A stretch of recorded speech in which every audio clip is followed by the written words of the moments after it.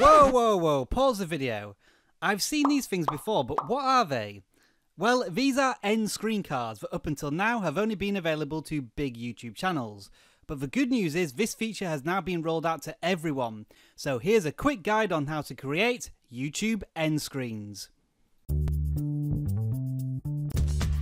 End screen cards are essentially links that you can add to the end of your YouTube videos to keep the audience engaged. Whether it's to direct them to another video or subscribe to your channel, the longer the viewer stays on YouTube, the longer their session time is, which benefits your channel. In addition to this, end screens work on mobile devices, whereas annotations do not. To set up an end screen on a video, go to the YouTube Video Manager page, click on the arrow button next to Edit and select End Screen and Annotations. End screen cards can appear up to 20 seconds before the end of a video, and the video must be at least 40 seconds long.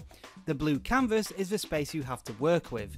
It doesn't overlay the play controls at the bottom or the top of the screen where normal cards may appear. To add a card, click Add Element and choose from Videos, Subscribe, Channel or Link.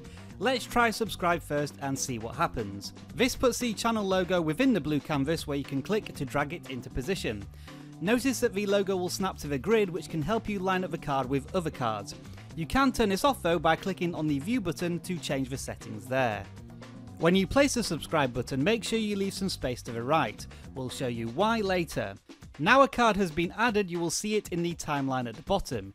You can move the sliders here for each card to increase or decrease the length of time it is displayed. Now let's move on to another card. This time we'll add a video, and when you select this option you'll be given 3 choices. Most recent and best for viewer will change what's shown over time, while manually choosing a video allows you to direct the audience to a specific video, which could be related material or the next in the series. We'll choose a playlist this time, and once selected it will place the card on your blue canvas. As with the subscribe card, you can move it around the screen, and you can also resize it a little bit to make it bigger or smaller. You can fit up to 4 of these video cards on screen if you wish. Now after adding another video card, I've finished my end screen, but let's be honest, this looks a little scruffy and the cards are just blocking my video content.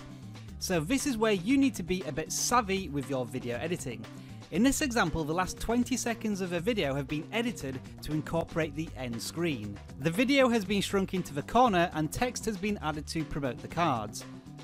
Now you can do this any way you want, but if you decide to use end cards, consider their placement when you're putting together the very last section of your video. In this example, we just need to match up the end screen cards with the video, and that's done with the sliders in the timeline at the bottom.